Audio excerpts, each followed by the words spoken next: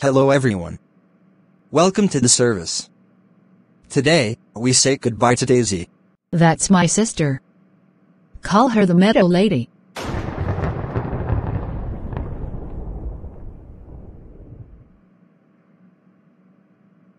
Silence. But No. I'm going to have to start again now. We are going to do this properly. Every time I hear an interrupting noise, we shall start again.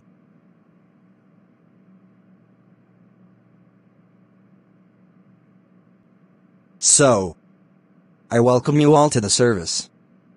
Today we say goodbye to Daisy. A mother, a sister, a child of God. We now have a speech from Rosie. what? But I'm not closely related to her.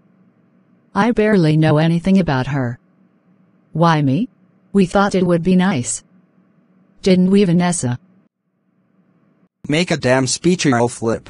So, what can I say about this person? She bloody loved a cheese and onion sandwich from Jizz Cafe. I can tell you that much. She always paid her bills on time, I'm assuming. Hopefully managed to pay her tax. All I know is that she didn't have a job.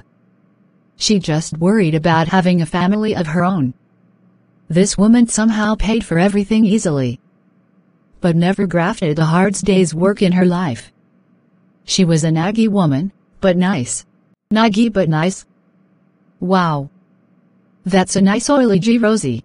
Let me finish my improvised speech. I am sure that we will all miss the Meadow Lady massively, but probably not as much as we think since she was a nag. Back to you, Vicar. You disrespectful tart. Anyone else want to make a proper go with that? No? Well, how about we keep this woman's celebration of her life as dignified as possible by finishing up. Amen. Amen. Miss you, sissy. Amen. Goodbye, Mom. Amen. Well, that was a lovely service. It's good we managed to remember Mom. I feel a lot better about her dying now. That funeral helped me move on. It was great. Go and put the kettle on. I want a Moore's Murderer Yorkshire tea. I just want to go and thank Rosie. She's a saint, bless her. Excuse me, are you Vanessa? Yep. That's me. I'm the local police. I found that Justice fella dead on the floor just here last night. Did you kill him by any chance? I'm wondering who did it.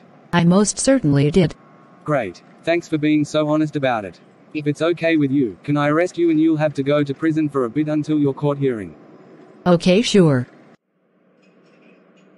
It's great to see this place all lively again. It really does look exactly like the picture Jack gave you. I feel so great that I have managed to reopen this cafe. Since I ruined it last time, I feel like I have achieved everything I needed to in life. You should be proud of yourself. Anyway, back to me. I am running a campaign so I can be town mayor. Yes, Rosie told me. She said the only reason you are doing this is to stop Deborah from getting it. Is that true? Yeah, why, what's wrong with that? Christy, I think you should back off and leave the job alone. You wouldn't know the first thing about being mayor. No way, Henry. That would be like an admittment of wrong. It's a shame. I thought I would at least have your support.